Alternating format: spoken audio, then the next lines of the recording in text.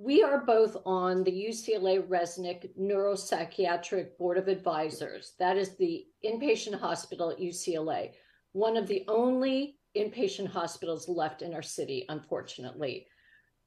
We also are partner with the Friends of Semel Advisory Board, which is all under the umbrella of the neuropsychiatric department at UCLA.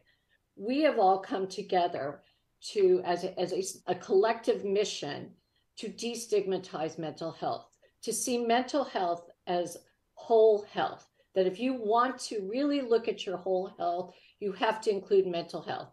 There shouldn't be any shame or blame behind it. It's like any other health issue you face. We need to take care of it because we are in a mental health crisis. So we need to be actively working as a community to deal with our mental health and not be scared of it.